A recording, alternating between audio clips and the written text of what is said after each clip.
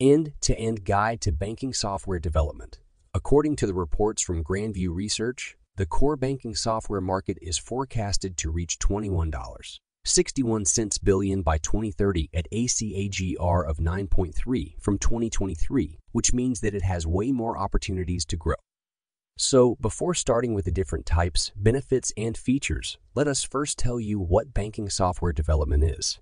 It helps automate the banking processes and streamlines the services with greater security, flexibility, and scalability. The different types of banking software are banking CRM, customer portals, document management systems, facial recognition software, internet banking, lending software, loyalty program management, payment software, and many others. Moving on, the benefits of banking software development are that it makes your business accessible 24/7. The integrated technology solutions help optimize the workflow. It ensures the security and confidentiality of transactions.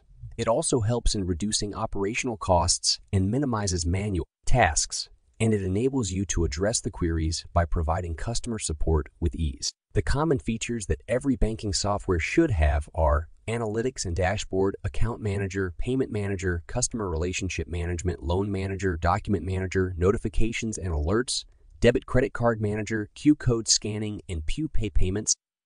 Other than this, the advanced features you can consider integrating are security and fraud alerts, WhatsApp integration, easy calculations, bill splitting, chatbots, ATM apps, and expense analysis.